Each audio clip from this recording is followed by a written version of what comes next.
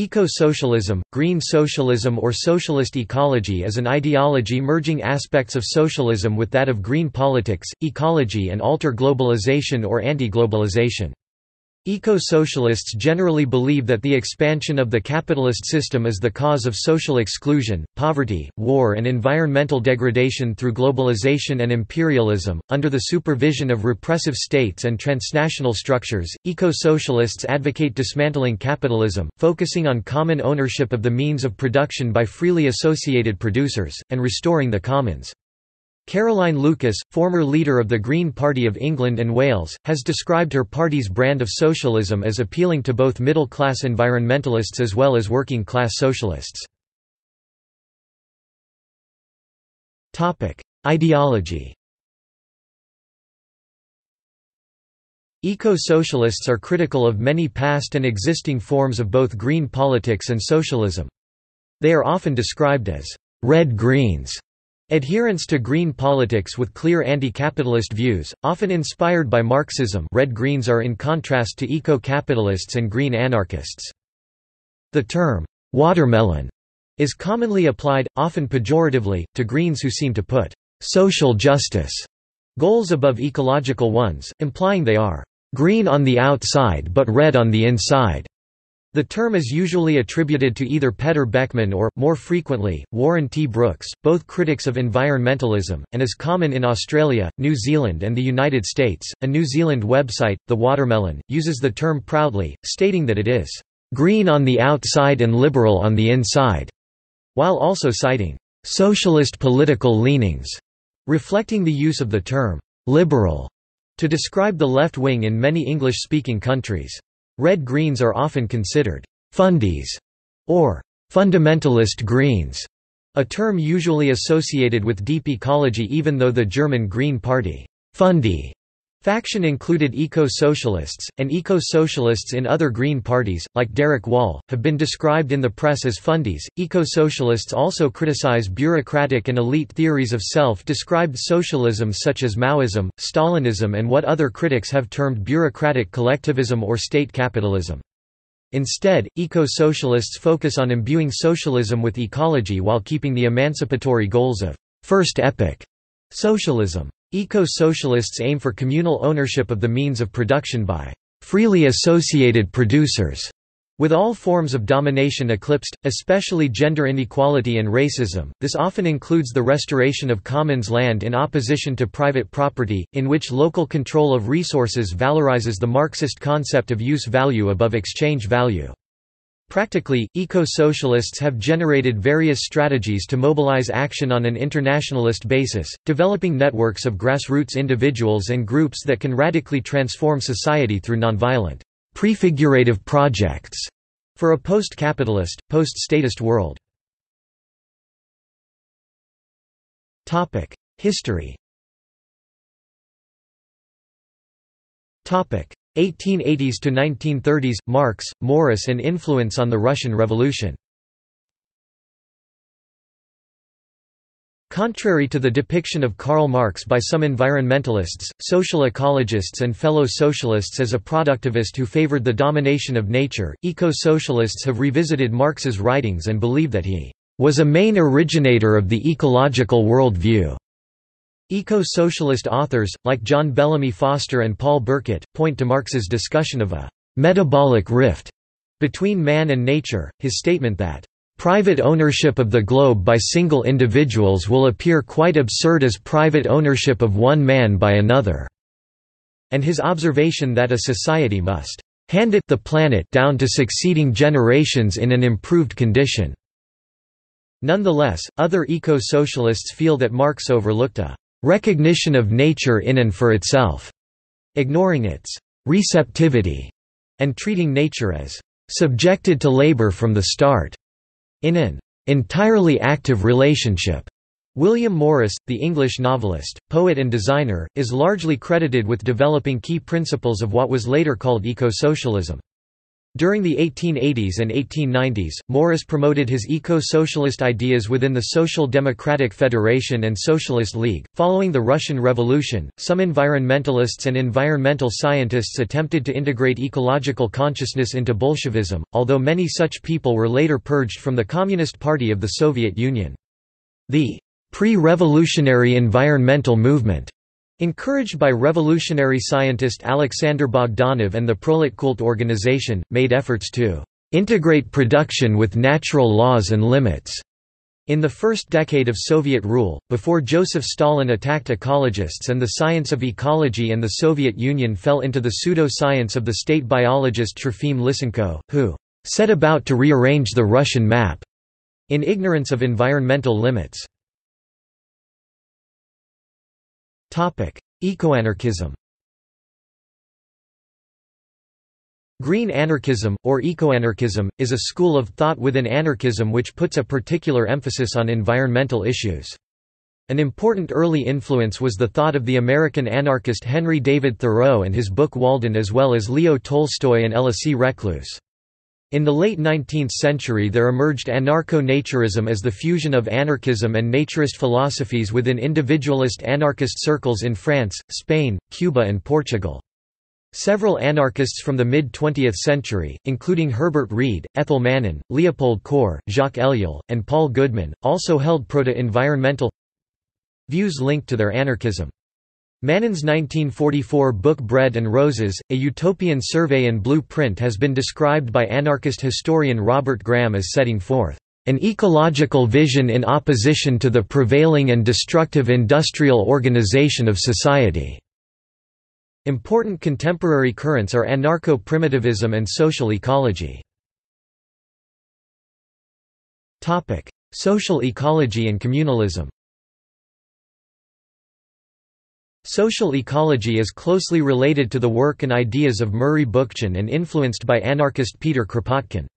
Social ecologists assert that the present ecological crisis has its roots in human social problems, and that the domination of human over nature stems from the domination of human over human. In 1958, Murray Bookchin defined himself as an anarchist, seeing parallels between anarchism and ecology.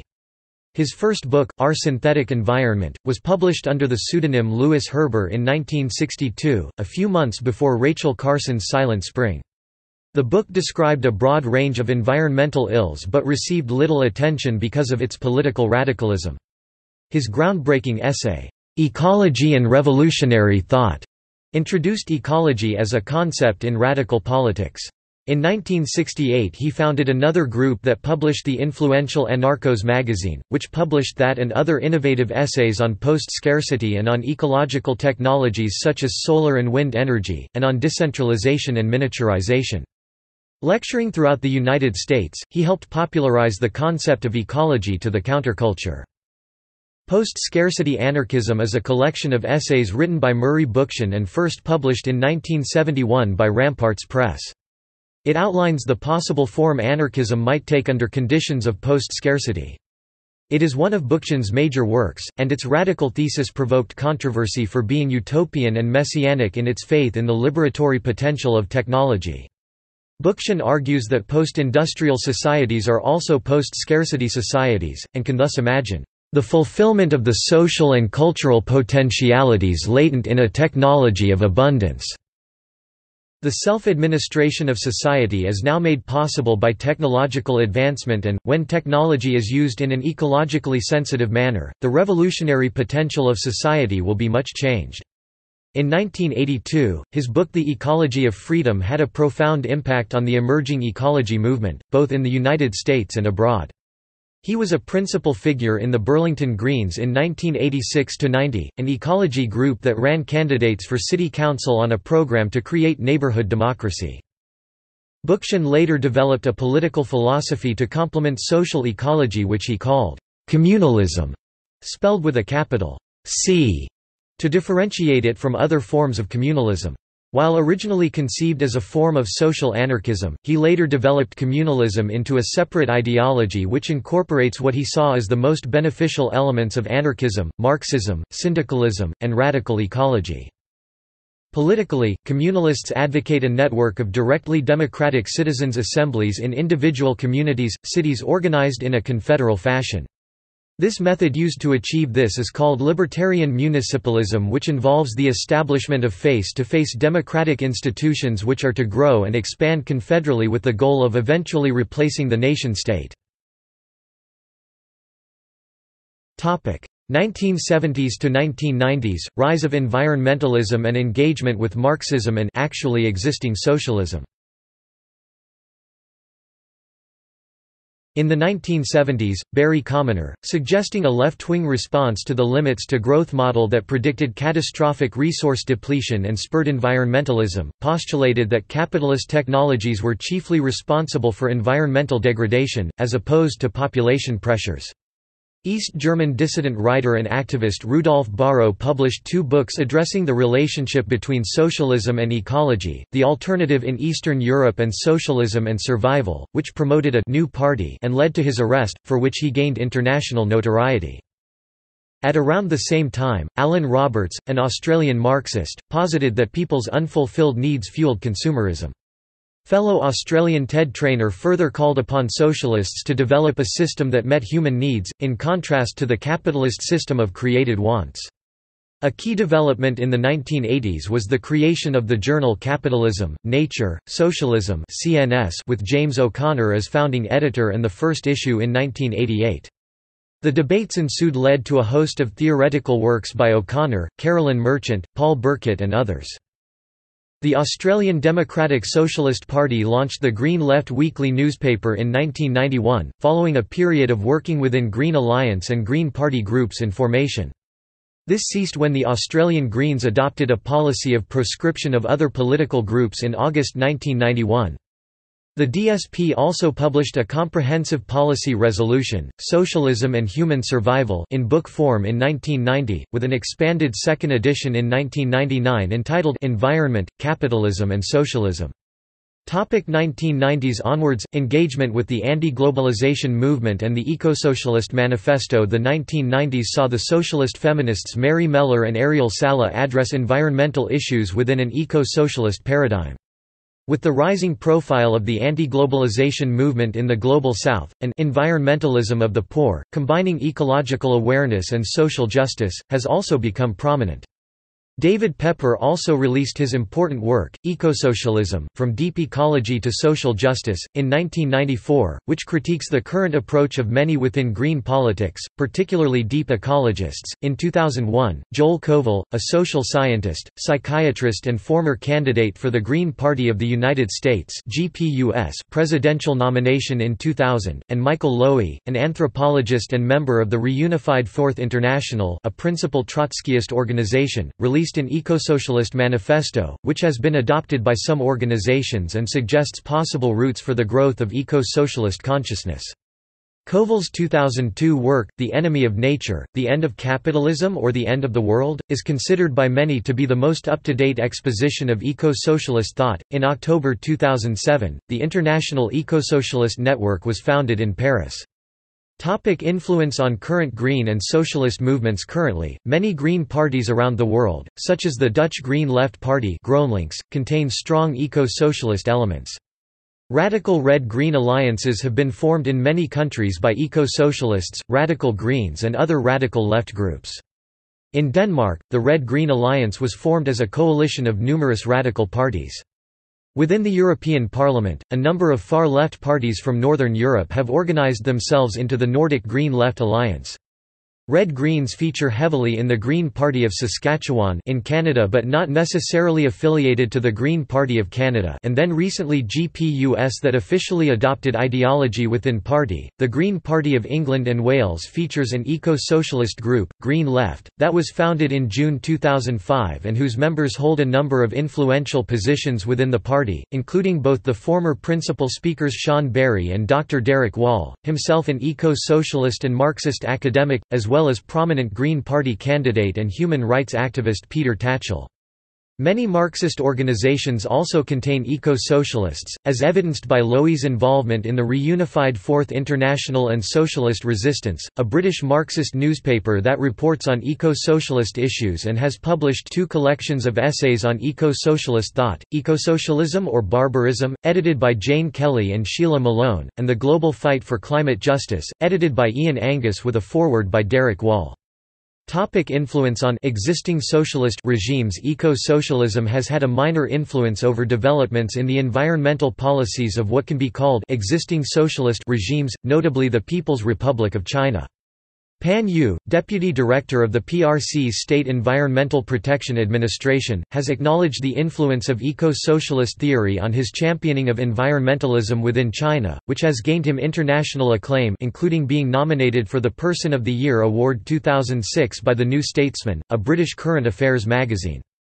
Yu stated in an interview that, while he often finds eco-socialist theory too idealistic and lacking ways of solving actual problems, he believes that it provides political reference for China's scientific view of development, gives socialist ideology room to expand, and offers a theoretical basis for the establishment of fair international rules on the environment. He echoes much of eco-socialist thought, attacking international environmental inequality, refusing to focus on technological fixes and arguing for the construction of a harmonious, resource-saving and environmentally friendly society. He also shows a knowledge of eco-socialist history, from the convergence of radical green politics and socialism and their political red-green alliances in the post-Soviet era. This focus on eco-socialism has informed an essay, on socialist ecological civilization, published in September 2006, which, according to China Dialogue, sparked debate in China. The current constitution of Bolivia, promulgated in 2009, is the first both ecologic and pro-socialist constitution in the world, making the Bolivian state officially eco-socialist. Eco-Socialist International Network and other international eco-socialist organizations. In 2007, it was announced that attempts to form an Eco-Socialist International Network would be made, and an inaugural meeting of the International occurred on October 7, 2007 in Paris. The meeting attracted more than 60 activists from Argentina, Australia, Belgium, Brazil, Canada, Cyprus, Denmark, France, Greece, Italy, Switzerland, United Kingdom, and the United States, and elected a steering committee featuring representatives from Britain, the United States, Canada, France, Greece, Argentina, Brazil and Australia, including Joel Koval, Michael Lowy, Derek Wall, Ian Angus, editor of Climate and Capitalism in Canada, and Ariel Sala. The committee states that it wants to incorporate members from China, India, Africa, Oceania and Eastern Europe. EIN held its second international conference in January 2009, in association with the Next World Social Forum in Brazil. The conference released the Belém Eco-Socialist Declaration. International networking by eco-socialists has already been seen in the Praxis Research and Education Center, a group on international researchers and activists. Based in Moscow and established in 1997, Praxis, as well as publishing books by libertarian socialists, Marxist humanists, anarchists, and syndicalists. Running the Victor Serge Library and opposing war in Chechnya, states that it believes that capitalism has brought life on the planet near to the brink of catastrophe, and that a form of eco-socialism needs to emerge to replace capitalism before it is too late. Critique of capitalist expansion and globalization. Merging aspects of Marxism, socialism, environmentalism and ecology, eco-socialists generally believe that the capitalist system is the cause of social exclusion, inequality and environmental degradation through globalization and imperialism under the supervision of repressive states and transnational structures. In the Eco-Socialist Manifesto, Koval and Lowy suggest that capitalist expansion causes both crises of ecology through rampant industrialization and societal breakdown that springs from the form of imperialism known as globalization. They believe that capitalism's expansion exposes ecosystems to pollutants, habitat destruction and resource depletion, reducing the sensuous vitality of nature to the cold exchangeability required for the accumulation of capital, while submerging the majority of the world's people to a mere reservoir of labor power, as it penetrates communities through consumerism and depoliticization. Other eco-socialists, like Wall, highlight how, in the Global South, free market capitalism structures economies to produce export-geared crops that take water from traditional subsistence farms, increasing hunger and the likelihood of famine. Furthermore, forests are increasingly cleared and enclosed to produce cash crops that separate people from their local means of production and aggravate poverty. Wall shows that many of the world's poor have access to the means of production through non-monetized communal means of production, such as subsistence farming, but, despite providing for need and a level of prosperity, these are not included in conventional economics measures, like GNP. Wall therefore views neoliberal globalization as part of the long struggle of the state and commercial interests to steal from those who subsist, by removing access to the resources that sustain ordinary people across the globe. Furthermore, Koval sees neoliberalism as a return to the pure logic of capital that has effectively swept away measures which had inhibited capital's aggressivity, replacing them with naked exploitation of humanity and nature. For Koval, this tearing down of boundaries and limits to accumulation is known as globalization, which was a deliberate response to a serious accumulation crisis in the 1970s that had convinced the leaders of the global economy to install what we know as neoliberalism. Furthermore, Guha and Martinez-Alier blame globalization for creating increased levels of waste and pollution, and then dumping the waste on the most vulnerable in society, particularly those in the Global South. Others have also noted that capitalism disproportionately affects the poorest in the Global North as well, leading to examples of resistance such as the environmental justice movement in the United States, consisting of working-class people and ethnic minorities who highlight the tendency for waste dumps, major road projects and incinerators to be constructed around socially excluded areas.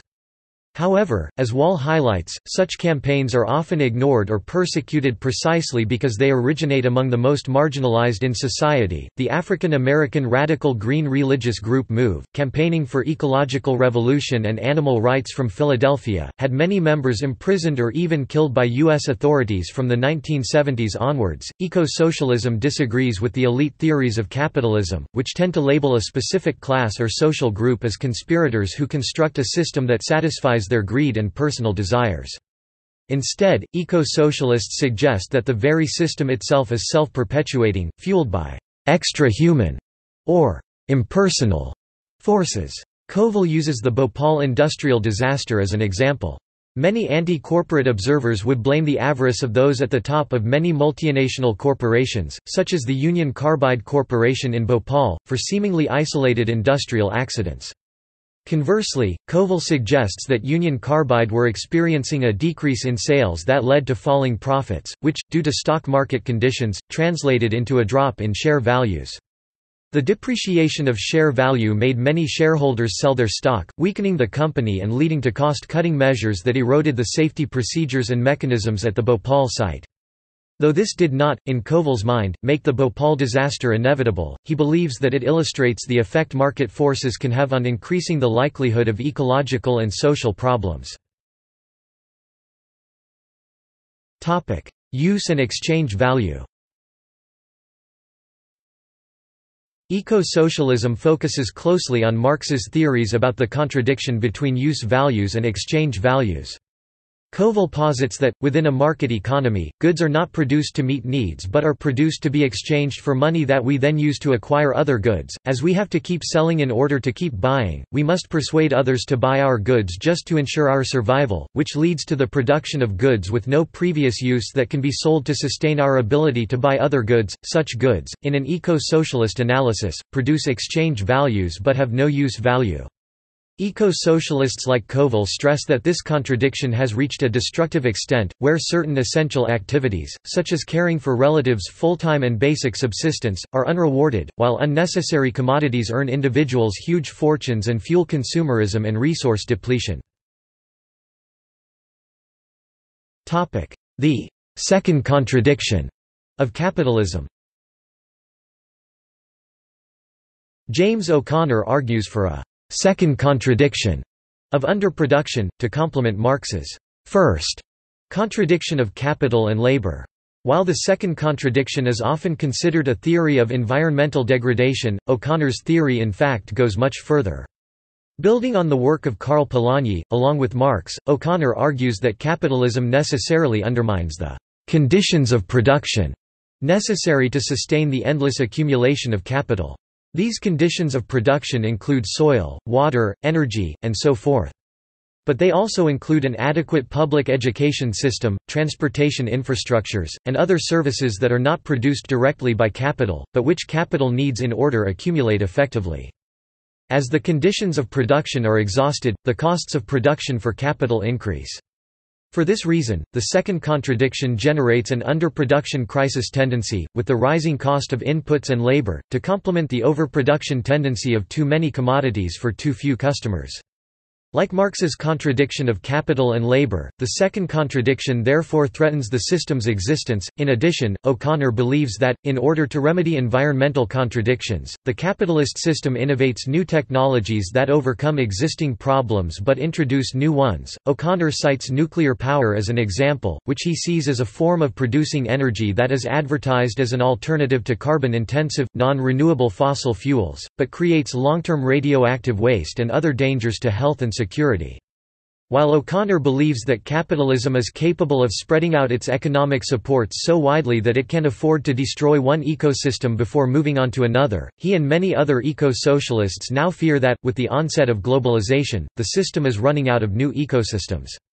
Koval adds that capitalist firms have to continue to extract profit through a combination of intensive or extensive exploitation and selling to new markets, meaning that capitalism must grow indefinitely to exist, which he thinks is impossible on a planet of finite resources. The role of the state and transnational organizations. Capitalist expansion is seen by eco-socialists as being hand in glove with corrupt and subservient client states that repress dissent against the system, governed by international organizations, under the overall supervision of the Western powers and the superpower United States, which subordinate peripheral nations economically and militarily. Koval further claims that capitalism itself spurs conflict and, ultimately, war. Koval states that the war on terror, between Islamist extremists and the United States, is caused by oil imperialism, whereby the capitalist nations require control over sources of energy, especially oil, which are necessary to continue intensive industrial growth. In the quest for control of such resources, Koval argues that the capitalist nations, specifically the United States, have come into conflict with the predominantly Muslim nations where oil is often found. Eco-socialists believe that state or self-regulation of markets does not solve the crisis, because to do so requires setting limits upon accumulation, which is unacceptable. For a growth-orientated system, they believe that terrorism and revolutionary impulses cannot be tackled properly, because to do so would mean abandoning the logic of empire. Instead, eco-socialists feel that increasing repressive counter-terrorism increases alienation and causes further terrorism and believe that state counter-terrorist methods are, in Koval and Lowy's words, evolving into a new and malignant variation of fascism. They echo Rosa Luxemburg's stark choice between socialism or barbarism, which was believed to be a prediction of the coming of fascism and further forms of destructive capitalism at the beginning of the 20th century. Luxemburg was in fact murdered by proto-fascist Freikorps in the revolutionary atmosphere of Germany in 1919. Tensions within the eco-socialist discourse. Reflecting tensions within the environmental and socialist movements, there is some conflict of ideas. In practice, however, a synthesis is emerging which calls for democratic regulation of industry in the interests of people and the environment, nationalization of some key environmental industries, local democracy, and an extension of co-ops and the library principle. Topic: Critique of other forms of green politics. Eco-socialists criticize many within the Green movement for not being overtly anti-capitalist, for working within the existing capitalist, statist system, for voluntarism, or for reliance on technological fixes. The eco-socialist ideology is based on a critique of other forms of green politics, including various forms of green economics, localism, deep ecology, bioregionalism, and even some manifestations of radical green ideologies such as ecofeminism and social ecology. As Koval puts it, eco-socialism differs from green politics at the most fundamental level because the 4 pillars of green politics and the 10 key values of the U.S. Green Party do not include the demand for the emancipation of labor and the end of the separation between producers and the means of production. Many eco-socialists also oppose Malthusianism and are alarmed by the gulf between green politics in the global north and the global south. Opposition to within-system approaches, voluntarism and technological fixes. Eco-socialists are highly critical of those Greens who favor working within the system, while eco-socialists like Koval recognize the ability of within-system approaches to raise awareness, and believe that the struggle for an ecologically rational world must include a struggle for the state. He believes that the mainstream Green movement is too easily co-opted by the current powerful socio-political forces as it passes from citizen-based activism to ponderous bureaucracies scuffling for a seat at the table. For Koval, capitalism is happy to enlist the Green movement for convenience, control over popular dissent, and rationalization. He further attacks within-system green initiatives like carbon trading, which he sees as a capitalist shell game that turns pollution into a fresh source of profit. Brian Tokar has further criticized carbon trading in this way, suggesting that it augments existing class inequality and gives the largest players substantial control over the whole game. In addition, Koval criticizes the defeatism of voluntarism in some local forms of environmentalism that do not connect. He suggests that they can be drawn off into individualism, or co-opted to the demands of capitalism, as in the case of certain recycling projects, where citizens are induced to provide free labor to waste management industries who are involved in the capitalization of nature. He labels the notion on voluntarism, ecopolitics without struggle. Technological fixes to ecological problems are also rejected by eco-socialists. Cyril Sarkar has updated the thesis of 1970s limits to growth to exemplify the limits of new capitalist technologies such as hydrogen fuel cells, which require large amounts of energy to split molecules to obtain hydrogen. Furthermore, Koval notes that, "...events in nature are reciprocal and multi-determined, and can therefore not be predictably fixed. Socially, technologies cannot solve social problems because they are not mechanical." He posits an eco-socialist analysis, developed from Marx, that patterns of production and social organization are more important than the forms of technology used within a given configuration of society. Under capitalism, he suggests that technology has been the sine qua non of growth. Thus he believes that, even in a world with hypothetical free energy, the effect would be to lower the cost of automobile production, leading to the massive overproduction of vehicles, collapsing infrastructure, chronic resource depletion and the paving over of the remainder of nature. In the modern world, Koval considers the supposed efficiency of new post-industrial commodities as a plain illusion, as miniaturized components involve many substances and are therefore non-recyclable and, theoretically, only simple substances could be retrieved by burning out-of-date equipment, releasing more pollutants. He is quick to warn environmental liberals against overselling the virtues of renewable energies that cannot meet the mass energy consumption of the era. Although he would still support renewable energy projects, he believes it is more important to restructure societies to reduce energy use before relying on renewable energy technologies alone. Topic: Critique of green economics. Eco-socialists have based their ideas for political strategy on a critique of several different trends in green economics. At the most fundamental level, eco-socialists reject what Koval calls ecological economics, or the ecological wing of mainstream economics, for being uninterested in social transformation.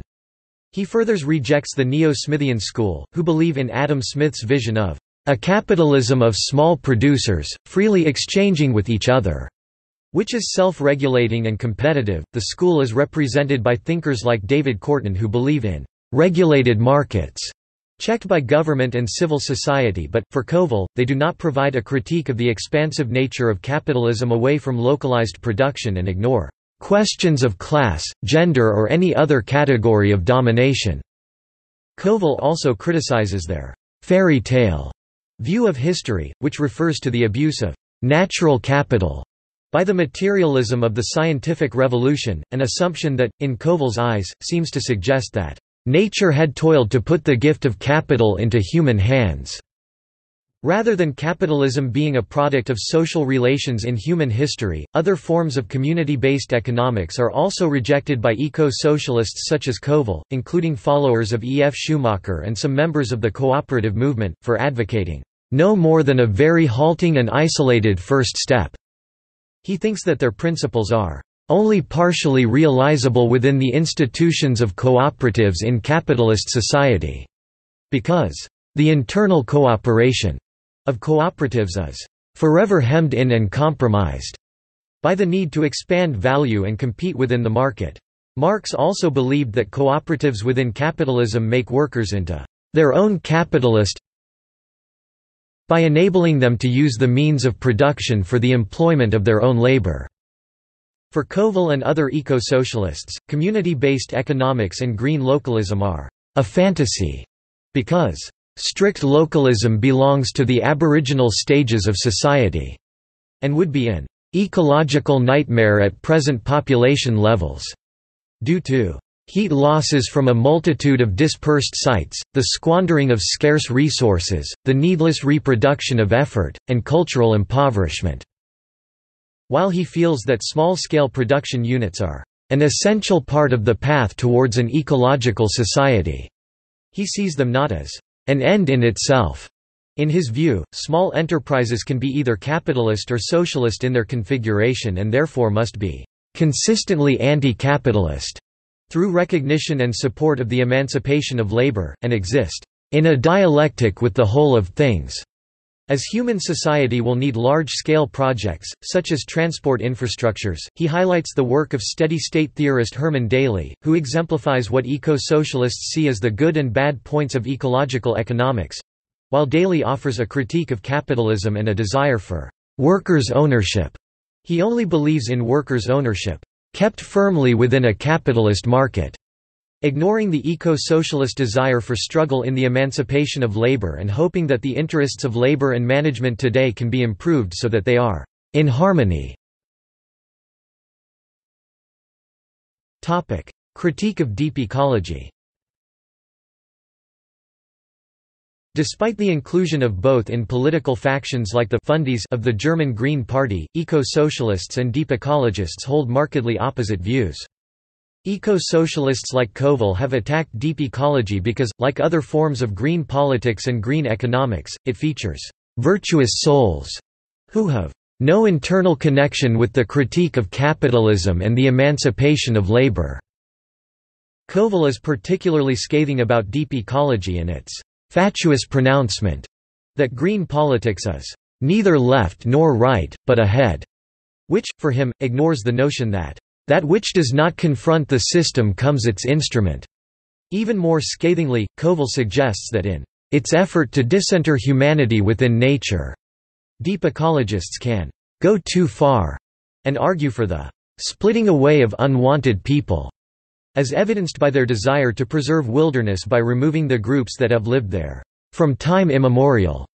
Koval thinks that this lends legitimacy to capitalist elites, like the U.S. State Department and the World Bank, who can make preservation of wilderness a part of their projects that have added value as sites for ecotourism. but remove people from their land. Between 1986 and 1996, Koval notes that over 3 million people were displaced by conservation projects. In the making of the U.S. national parks, 300 Shoshone Indians were killed in the development of Yosemite. Koval believes that deep ecology has affected the rest of the Green Movement and led to calls from restrictions on immigration, often allying with reactionaries in a cryptically racist quest. Indeed, he finds traces of deep ecology in the biological reduction of Nazism, an ideology many organicist thinkers have found appealing, including Herbert Gruhl, a founder of the German Green Party who subsequently left when it became more left-wing and originator of the phrase, "neither left nor right, but ahead." Koval warns that, while ecofascism is confined to a narrow band of far-right intellectuals and disaffected white power skinheads who involved themselves alongside far-left groups in the anti-globalization movement, it may be imposed as a revolution from above to install an authoritarian regime in order to preserve the main workings of the system in times of crisis. Critique of bioregionalism. Bioregionalism, a philosophy developed by writers like Kirkpatrick Sale who believe in the self-sufficiency of appropriate bioregional boundaries drawn up by inhabitants of an area, has been thoroughly critiqued by Koval, who fears that the vagueness of the area will lead to conflict and further boundaries between communities. While Sale cites the bioregional living of Native Americans, Koval notes that such ideas are impossible to translate to populations of modern proportions, and evidences the fact that Native Americans held land in commons, rather than private property. Thus, for eco-socialists, bioregionalism provides no understanding of what is needed to transform society, and what the inevitable response of the capitalist state would be to people constructing bioregionalism. Koval also attacks the problems of self-sufficiency. Where Sale believes in self-sufficient regions, each developing the energy of its peculiar ecology, such as wood in the Northwest USA, Koval asks, how on earth these can be made sufficient for regional needs, and notes the environmental damage of converting Seattle into a forest-destroying and smoke-spewing wood-burning city. Koval also questions Sale's insistence on bioregions that do not require connections with the outside, but within strict limits, and whether this precludes journeys to visit family members and other forms of travel. Critique of variants of ecofeminism. Like many variants of socialism and green politics, eco-socialists recognize the importance of the gendered bifurcation of nature, and support the emancipation of gender as it is at the root of patriarchy and class. Nevertheless, while Koval believes that any path out of capitalism must also be eco-feminist, he criticizes types of ecofeminism that are not anti-capitalist and can essentialize women's closeness to nature and build from there, submerging history into nature, becoming more at place in the comforts of the New Age growth center. These limitations, for Koval, keep ecofeminism from becoming a coherent social movement. Critique of social ecology. While having much in common with the radical tradition of social ecology, eco-socialists still see themselves as distinct. Koval believes this is because social ecologists see hierarchy in itself as the cause of ecological destruction, whereas eco-socialists focus on gender and class domination embodied in capitalism and recognize that forms of authority that are not an expropriation of human power for self-aggrandizement, such as a student-teacher relationship that is reciprocal and mutual, are beneficial. In practice, Koval describes social ecology as continuing the anarchist tradition of nonviolent direct action, which is necessary but not sufficient, because it leaves unspoken the question of building an ecological society beyond capital. Furthermore, social ecologists and anarchists tend to focus on the state alone, rather than the class relations behind state domination in the view of Marxists. Koval fears that this is political, springing from historic hostility to Marxism among anarchists and sectarianism, which he points out as a fault of the brilliant but dogmatic founder of social ecology, Murray Bookchin. Opposition to Malthusianism and Neo-Malthusianism. While Malthusianism and eco-socialism overlap within the Green Movement because both address over-industrialism, and despite the fact that eco-socialists, like many within the Green Movement, are described as neo-Malthusian because of their criticism of economic growth, eco-socialists are opposed to Malthusianism. This divergence stems from the difference between Marxist and Malthusian examinations of social injustice. Whereas Marx blames inequality on class injustice, Malthus argued that the working class remained poor because of their greater fertility and birth rates. Neo-Malthusians have slightly modified this analysis by increasing their focus on overconsumption. Nonetheless, eco-socialists find this attention inadequate. They point to the fact that Malthus did not thoroughly examine ecology and that Garrett Hardin, a key neo-Malthusian, suggested that further enclosed and privatized land, as opposed to commons, would solve the chief environmental problem, which Hardin labeled the tragedy of the commons. The two varieties of environmentalism. Guha and Martinez-Allier attack the gulf between what they see as the two varieties of environmentalism. The environmentalism of the North, an aesthetic environmentalism that is the privilege of wealthy people who no longer have basic material concerns, and the environmentalism of the South, where people's local environment is a source of communal wealth and such issues are a question of survival. Nonetheless, other eco-socialists, such as Wall, have also pointed out that capitalism disproportionately affects the poorest in the global North as well, leading to examples of resistance such as the environmental justice movement in the US and groups like MOVE. Critique of other forms of socialism. Eco-socialists choose to use the term socialist, despite the failings of its 20th-century interpretations, because it still stands for the supersession of capital, and thus, the name, and the reality, must become adequate for this time. Eco-socialists have nonetheless often diverged with other Marxist movements. Eco-socialism has also been partly influenced by and associated with agrarian socialism as well as some forms of Christian socialism, especially in the United States. Critique of actually existing socialisms. For Koval and Lowy, eco-socialism is the realization of the first epoch socialisms, by resurrecting the notion of free development of all producers, distancing themselves from the attenuated, reformist aims of social democracy and the productivist structures of the bureaucratic variations of socialism, such as forms of Leninism and Stalinism.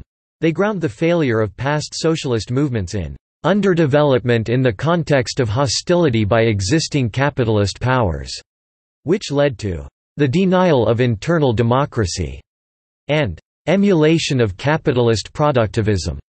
Koval believes that the forms of actually existing socialism consisted of public ownership of the means of production, rather than meeting the true definition of socialism as a free association of producers, with the party-state bureaucracy acting as the alienating substitute public. In analyzing the Russian Revolution, Koval feels that conspiratorial revolutionary movements, cut off from the development of society, will find society an inert mass requiring leadership from above.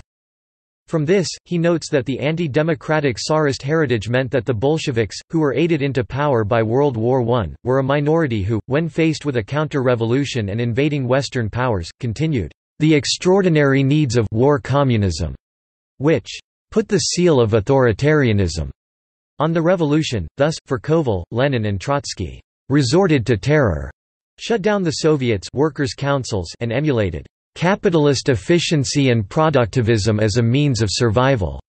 Setting the stage for Stalinism, Lenin, in Koval's eyes, came to oppose the nascent Bolshevik environmentalism and its champion Alexander Bogdanov, who was later attacked for idealism.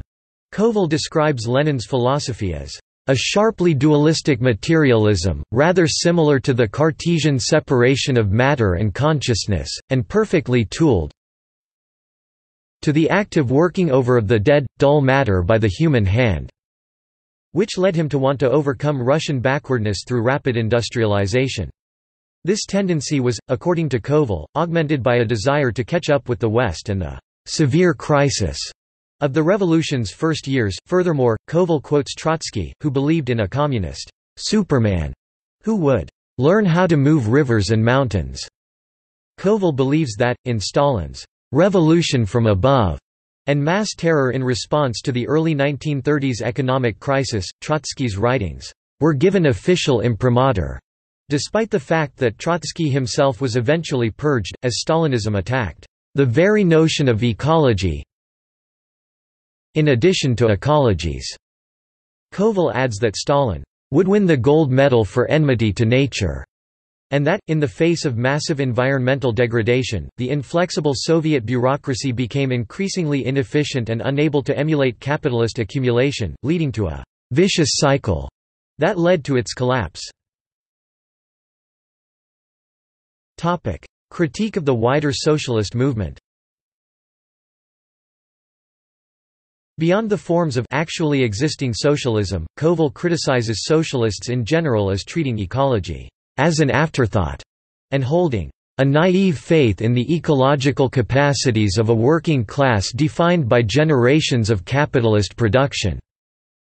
He cites David McNally, who advocates increasing consumption levels under socialism, which, for Koval, contradicts any notion of natural limits.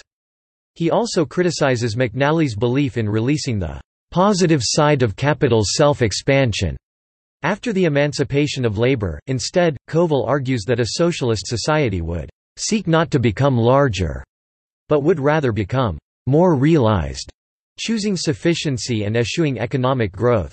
Koval further adds that the socialist movement was historically conditioned by its origins in the era of industrialization, so that, when modern socialists like McNally advocate a socialism that cannot be at the expense of the range of human satisfaction, they fail to recognize that these satisfactions can be problematic with respect to nature when they have been historically shaped by the domination of nature.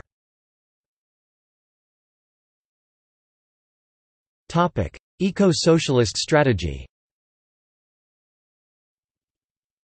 Eco-socialists generally advocate the nonviolent dismantling of capitalism and the state, focusing on collective ownership of the means of production by freely associated producers and restoration of the commons.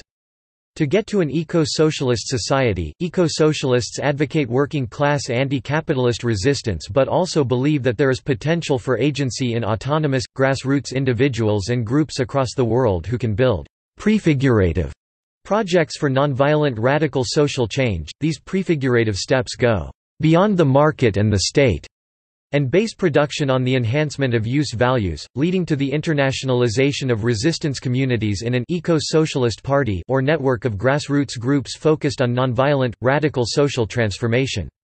An eco-socialist revolution is then carried out. Agency. Many eco-socialists, like Alan Roberts, have encouraged working-class action and resistance, such as the Green Ban movement, in which workers refuse to participate in projects that are ecologically harmful. Similarly, Koval focuses on working-class involvement in the formation of eco-socialist parties or their increased involvement in existing green parties. However, he believes that, unlike many other forms of socialist analysis, there is no privileged agent or revolutionary class, and that there is potential for agency in numerous autonomous, grassroots individuals and groups who can build prefigurative projects for nonviolent radical social change. He defines prefiguration as the potential for the given to contain the lineaments of what is to be, meaning that a moment toward the future exists embedded in every point of the social organism where a need arises. If everything has prefigurative potential, Koval notes that forms of potential ecological production will be scattered, and thus suggests that the task is to free them and connect them.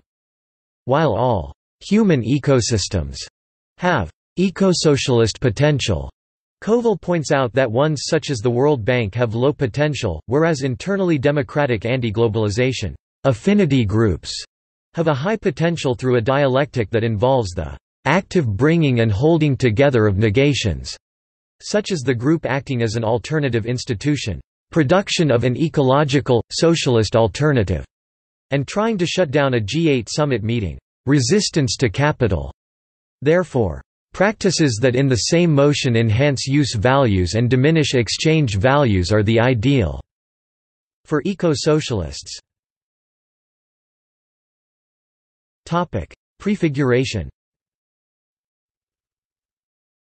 For Koval, the main prefigurative steps are that people ruthlessly criticize the capitalist system, and that they include in this a consistent attack on the widespread belief that there can be no alternative to it, which will then delegitimate the system and release people into struggle.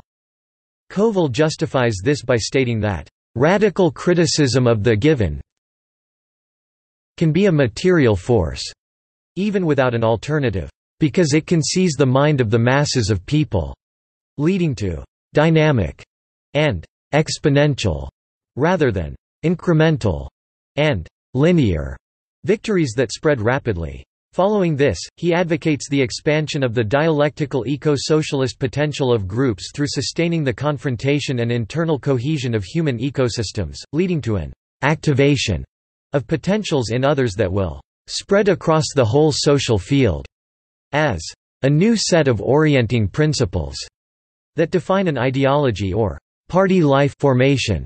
In the short term, eco-socialists like Koval advocate activities that have the promise of breaking down the commodity form. This includes organizing labor, which is a reconfiguring of the use value of labor power, forming cooperatives, allowing a relatively free association of labor, forming localized currencies, which he sees as undercutting the value basis of money, and supporting radical media that, in his eyes, involve an undoing of the fetishism of commodities. Aaron Gare, Wall and Koval have advocated economic localization in the same vein as many in the Green Movement, although they stress that it must be a prefigurative step rather than an end in itself. Koval also advises political parties attempting to democratize the state that there should be dialogue but no compromise with established political parties, and that there must be a continual association of electoral work with movement work to avoid being sucked back into the system. Such parties, he believes, should focus on the local rungs of the political system first, before running national campaigns that challenge the existing system by the elementary means of exposing its broken promises. Koval believes in building prefigurations around forms of production based on use values, which will provide a practical vision of a post-capitalist, post-statist system. Such projects include Indymedia, a democratic rendering of the use values of new technologies such as the Internet, and a continual involvement in wider struggle. Open source software, Wikipedia, public libraries and many other initiatives, especially those developed within the anti-globalization movement. These strategies, in Wall's words, go beyond the market and the state, by rejecting the supposed dichotomy between private enterprise and state-owned production, while also rejecting any combination of the two through a mixed economy. He states that these present forms of amphibious politics, which are half in the dirty water of the present but seeking to move on to a new, unexplored territory. Wall suggests that open-source software, for example, opens up a new form of commons regime in cyberspace, which he praises as production for the pleasure of invention, that gives access to resources without exchange. He believes that open source has bypassed both the market and the state, and could provide developing countries with free access to vital computer software. Furthermore, he suggests that an open source economy means that the barrier between user and provider is eroded, allowing for cooperative creativity. He links this to Marxism and the notion of usufruct, asserting that Marx would have been a Firefox user. Internationalization of prefiguration and the Eco-Socialist Party. Many eco-socialists have noted that the potential for building such projects is easier for media workers than for those in heavy industry because of the decline in trade unionism and the globalized division of labor which divides workers. However, Koval believes that examples like the Christian Bruderhof communities, despite elements of patriarchy that he attacks, show that communistic organizations can survive rather well in a heavily industrialized market if they are protected from the dependence on the market by anti-capitalist intentionality. He further posits that class struggle is internationalized in the face of globalization, as evidenced by a wave of strikes across the Global South in the first half of the year 2000. Indeed, he says that labor's most cherished values are already imminently ecocentric. Koval therefore thinks that these universalizing tendencies must lead to the formation of a consciously eco-socialist party that is neither like a parliamentary or vanguardist party.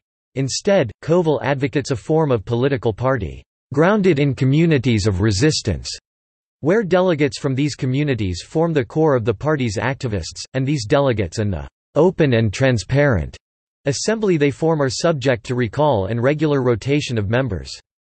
He holds up the Zapatista Army of National Liberation and the Gaviotas movement as examples of such communities, which are produced outside capitalist circuits, and show that there can be no single way valid for all peoples.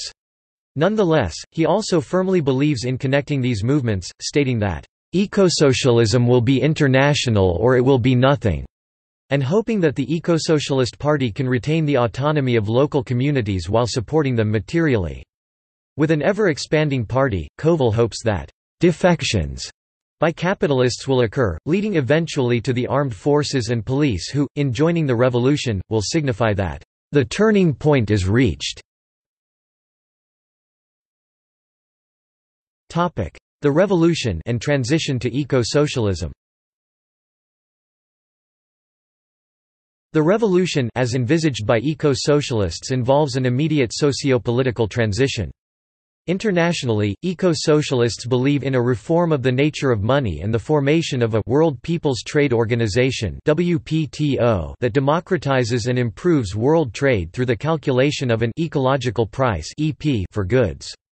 This would then be followed by a transformation of socio-economic conditions towards ecological production, commons land and notions of usufruct that seek to improve the common property possessed by society to end private property.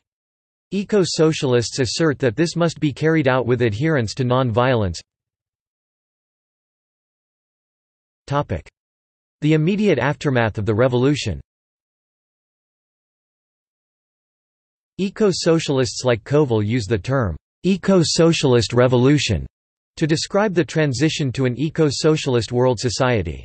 In the immediate socio-political transition, he believes that four groups will emerge from the revolution: revolutionaries, those whose productive activity is directly compatible with ecological production, such as nurses, schoolteachers, librarians, independent farmers and many other examples; those whose pre-revolutionary practice was given over to capital, including the bourgeoisie, advertising executives and more; and the workers whose activity added surplus value to capitalist commodities. In terms of political organization, he advocates an interim assembly made up of the revolutionaries that can devise incentives to make sure that vital functions are maintained, such as short-term continuation of differential remuneration for labor, handle the redistribution of social roles and assets, convene in widespread locations, and send delegates to regional, state, national and international organizations, where every level has an executive council that is rotated and can be recalled. From there, he asserts that productive communities will form the political as well as economic unit of society and organize others to make a transition to eco-socialist production. He adds that people will be allowed to be members of any community they choose with associate membership of others, such as a doctor having main membership of healthcare communities as a doctor and associate membership of child-rearing communities as a father. Each locality would, in Koval's eyes, require one community that administered the areas of jurisdiction through an elected assembly. High-level assemblies would have additional supervisory roles over localities to monitor the development of ecosystemic integrity, and administer society-wide services, like transport and state-like functions, before the interim assembly can transfer responsibilities to the level of the society as a whole through appropriate and democratically responsive committees.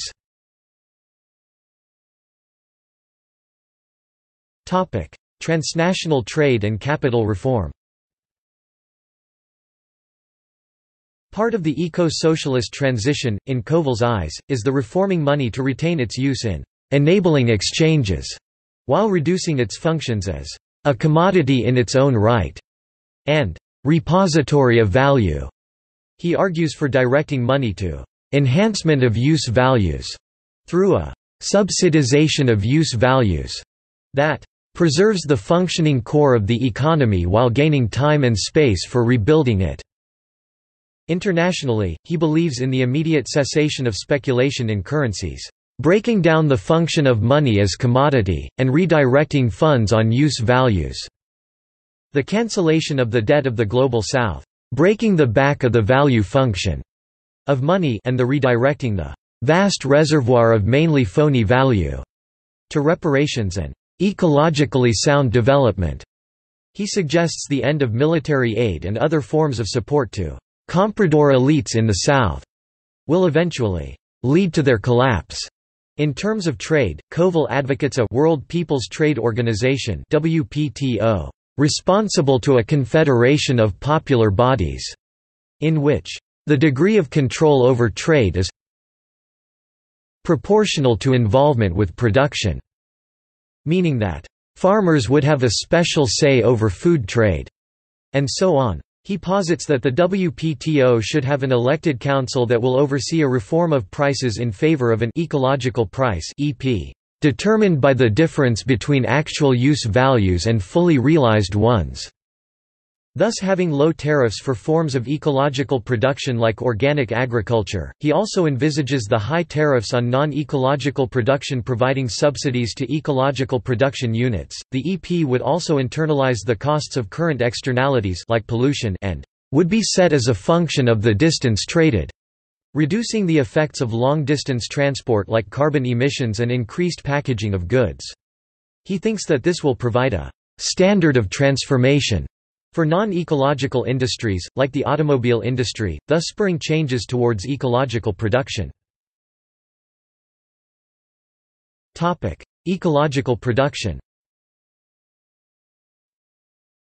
Eco-socialists pursue ecological production that, according to Koval, goes beyond the socialist vision of the emancipation of labor to the realization of use values and the appropriation of intrinsic value.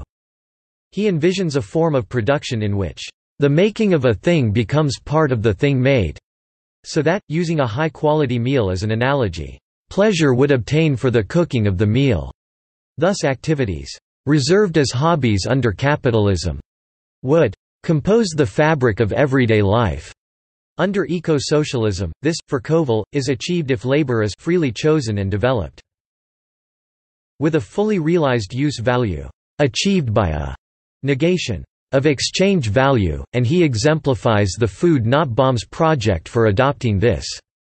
He believes that the notion of mutual recognition for the process as well as the product will avoid exploitation and hierarchy, with production allowing humanity to live more directly and receptively embedded in nature. Koval predicts that a reorientation of human need will occur that recognizes ecological limits and sees technology as fully participant in the life of ecosystems, thus removing it from profit-making exercises. In the course on an eco-socialist revolution, writers like Koval advocate a rapid conversion to eco-socialist production for all enterprises, followed by restoring ecosystemic integrity to the workplace through steps like workers' ownership. He then believes that the new enterprises can build socially developed plans of production for societal needs, such as efficient light rail transport components. At the same time, Koval argues for the transformation of essential but, under capitalism, non-productive labor, such as child care, into productive labor. thereby giving reproductive labor a status equivalent to productive labor. During such a transition, he believes that income should be guaranteed and that money will still be used under new conditions of value, according to use and to the degree to which ecosystem integrity is developed and advanced by any particular production." Within this structure, Koval asserts that markets will become unnecessary, although market phenomena in personal exchanges and other small instances might be adopted, and communities and elected assemblies will democratically decide on the allocation of resources. Istvan Masaryk believes that such genuinely planned and self-managed as opposed to bureaucratically planned from above productive activities are essential if eco-socialism is to meet its fundamental objectives. Eco-socialists are quick to assert that their focus on production does not mean that there will be an increase in production and labor under eco-socialism. Koval thinks that the emancipation of labor and the realization of use value will allow the spheres of work and culture to be reintegrated. He cites the example of Paraguayan Indian communities organized by Jesuits in the 18th century who made sure that all community members learned musical instruments, and had laborers take musical instruments to the fields and takes turns playing music or harvesting. Commons, property and usufruct. Most eco-socialists, including Guha and Martinez-Allier, eco-subsistence eco-feminists like Vandana Shiva when they argue for the restoration of commons land over private property.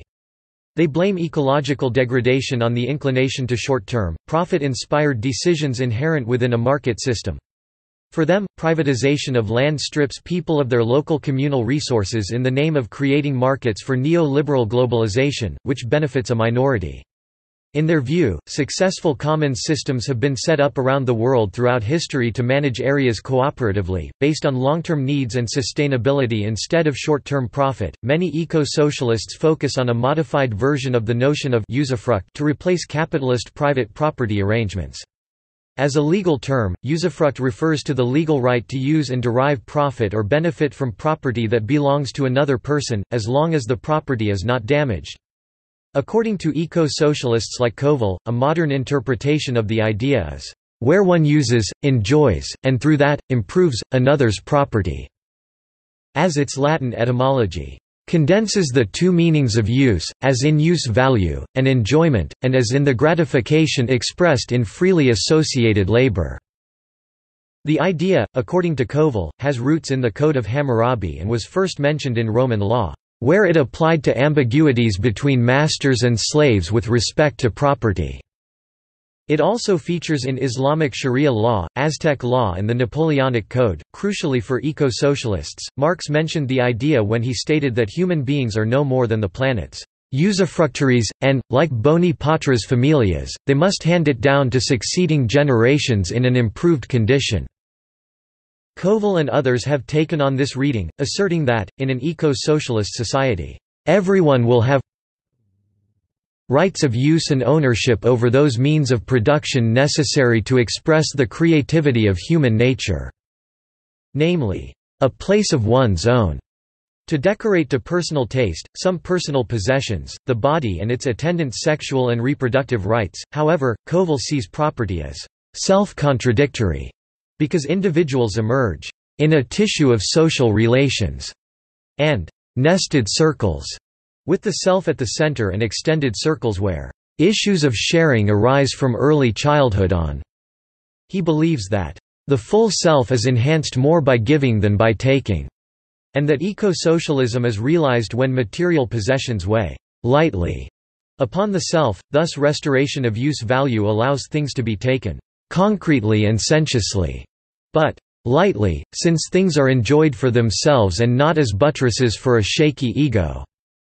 This, for Koval, reverses what Marxists see as the commodity fetishism and atomization of individuals through the unappeasable craving for having and excluding others from having under capitalism. Under eco-socialism, he therefore believes that enhancement of use value will lead to differentiated ownership between the individual and the collective, where there are distinct limits on the amount of property individuals control, and no one can take control of resources that would permit the alienation of means of production from another." He then hopes that the hubris of the notion of ownership of the planet will be replaced with usufruct. Non-violence. Most eco-socialists are involved in peace and anti-war movements, and eco-socialist writers, like Koval, generally believe that violence is the rupturing of ecosystems, and is therefore deeply contrary to eco-socialist values. Koval believes that revolutionary movements must prepare for post-revolutionary violence from counter-revolutionary sources by prior development of the democratic sphere within the movement, because to the degree that people are capable of self-government, so will they turn away from violence and retribution. 4. A self-governed people cannot be pushed around by any alien government. It is therefore essential, in Koval's view, that the revolution takes place in, or spreads quickly to the United States, which is capital's gendarme and will crush any serious threat, and that revolutionaries reject the death penalty and retribution against former opponents or counter-revolutionaries. Criticisms. While in many ways the criticisms of eco-socialism combine the traditional criticisms of both socialism and green politics, there are unique critiques of eco-socialism, which are largely from within the traditional socialist or green movements themselves, along with conservative criticisms. Some socialists are critical of the word eco-socialism. David Riley, who questions whether his argument is improved by the use of an exotic word, argues instead that the real socialism is also a green or eco, one that you get to by dint of struggle. Other socialists, like Paul Hampton of the Alliance for Workers' Liberty, a British third camp socialist party, see eco-socialism as classless ecology, wherein eco-socialists have given up on the working class as the privileged agent of struggle by borrowing bits from Marx but missing the locus of Marxist politics.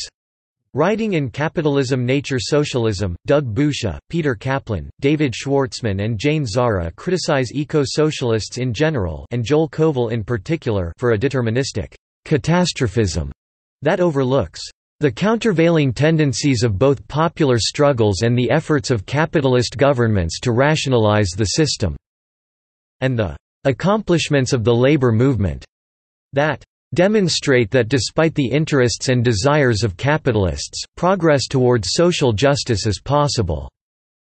They argue that an ecological socialism must be built on hope, not fear.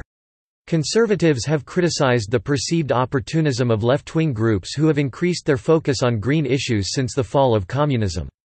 Fred L. Smith, Jr., president of the Competitive Enterprise Institute think tank, exemplifies the conservative critique of left Greens, attacking the pantheism of the Green movement and conflating eco-paganism with eco-socialism. Like many conservative critics, Smith uses the term eco-socialism to attack non-socialist environmentalists for advocating restrictions on the market-based solutions to ecological problems.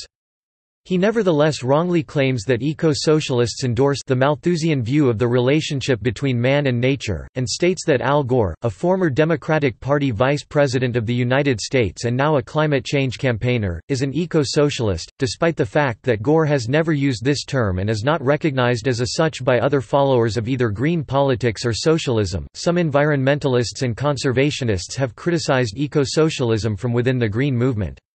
In a review of Joel Koval's The Enemy of Nature, David M. Johns criticizes eco-socialism for not offering suggestions about near-term conservation policy and focusing exclusively on long-term societal transformation.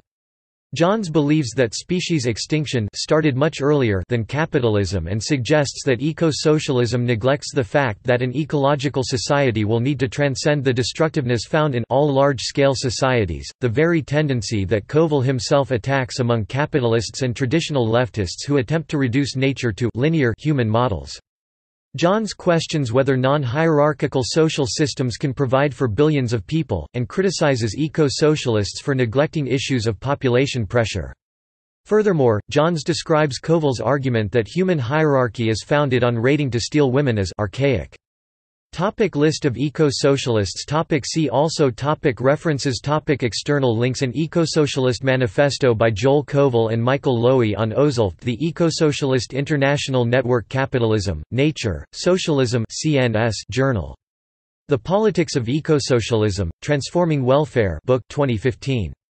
Climate and Capitalism, an online journal edited by Ian Angus. Democratic Socialist Perspective, Environment, Capitalism and Socialism book 1999.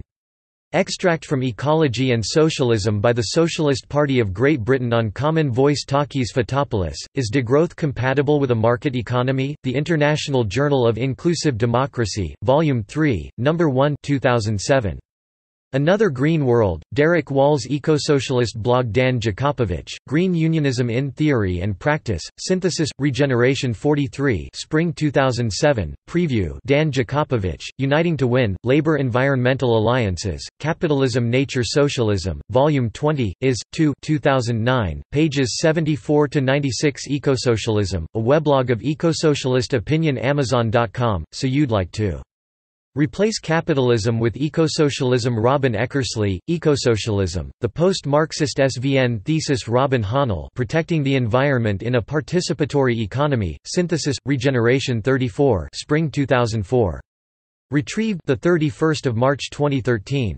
Eco-Socialism, Where Anticapitalism and Ecology Intersect, video presentation by Ian Angus. After Bali, The Global Fight for Climate Justice, video presentation by Patrick Bond. The official site of Eco-Socialists Greece, political organization. John Bellamy Foster and Brett Clark, Capitalism and Ecological Destruction, Monthly Review, November 2009. Retrieved 31 March 2013. John Bellamy Foster and Fred Magdoff, What Every Environmentalist Needs to Know About Capitalism. Book. Eco-Socialist Horizons.